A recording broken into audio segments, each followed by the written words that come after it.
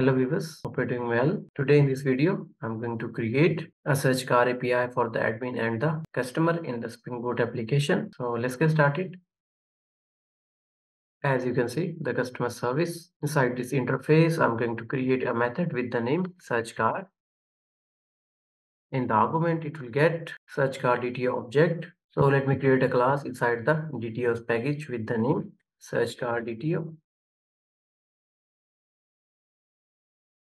On the top of this class, let me add here the annotation that is @data to create the getters and the setters for the properties. Brand, that is the type of a string. Second, we have type.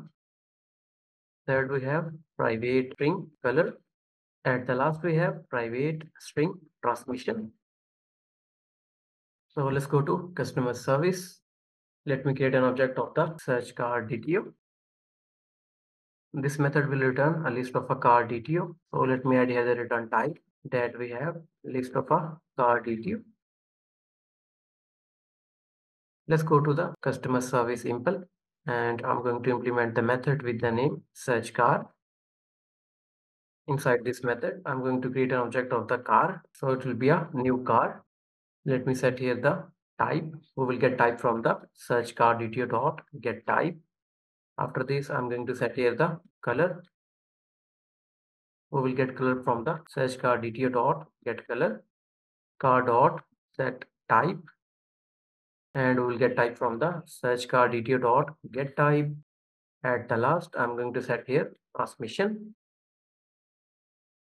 We will get transmission from the search car DTO dot get transmission.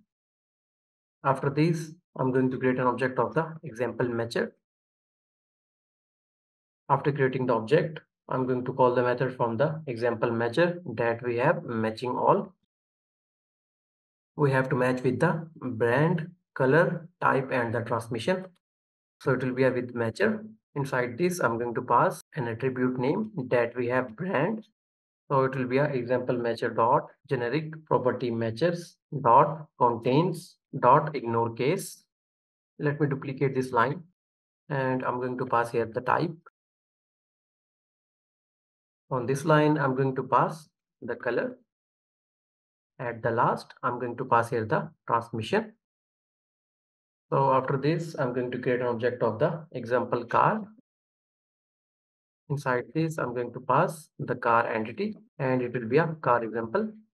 So we have to get the cars by passing the example matcher object. So it will be a example dot of. Inside the argument, I'm going to pass the car entity object. And second, I'm going to pass here the example matcher object.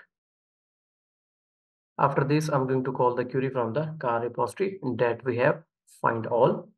So it will be a car repository dot find all. Inside the argument of this, I'm going to pass an object that we have car example. Let me create an object of the list of car. After this, I'm going to return cars dot stream dot map. Inside the argument of the map, I'm going to call the method from the car entity that we have get car DTO and it will be a dot collect that we have collectors dot to list. This method is nothing, just a conversion of the entity to the DTO. So let's go to the customer controller. Let me duplicate this method. Name of the method we have search car. Let me update the URL that we have /car/search. Mapping we have post. We have to get the search car DTO object as a request payload. So it will be @request body. Let me create an object of the search car DTO. So we have to call the method from the customer service that we have search car. Inside the argument, we have to pass in the search car DTO object. Let me update the return type of this method that we have list of a car DTO. Now I'm going to create the same endpoint for the admin. So let me copy this method. Let me paste inside the admin controller. We have to call the method from the admin service that we have search car. So let's go to the customer service. Let me copy this line.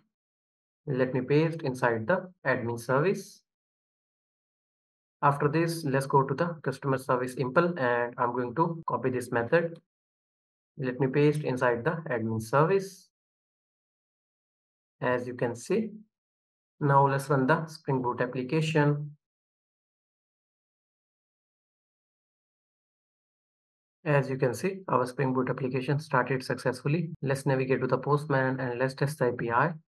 As you can see, the URL of the login endpoint. Let's click on the send button. Let me copy the JWT token of the logged in customer. Let's go to the second request and I'm going to add the token inside the authorization tab. And inside the body, I have added the request payload as a type of a JSON. As you can see, where we have a type, brand, transmission, color. So let's navigate to the MySQL workbench. As you can see, the list of the cars that saved in our database. So I'm going to search a car with the color white. So let me add here the color inside the request payload that we have white. Let's click on the send button. As you can see, the status we got 200 OK, and we are getting here the result with the color white. Now I want to add one more filter by the transmission like automatic. Let's click on the send button. As you can see, the status we got 200 OK, and we're getting in the car. Now I'm going to log in the admin. Let's click on the send button.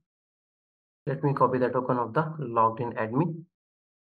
Let me paste inside the authorization tab. And I'm going to update the URL that we have /API/admin. Let's click on the send button. As you can see, the status we got 200 OK, and we are getting here the car. So that's all for now from my side. If you have any confusion, you can document. Thanks for watching. Take care. Bye.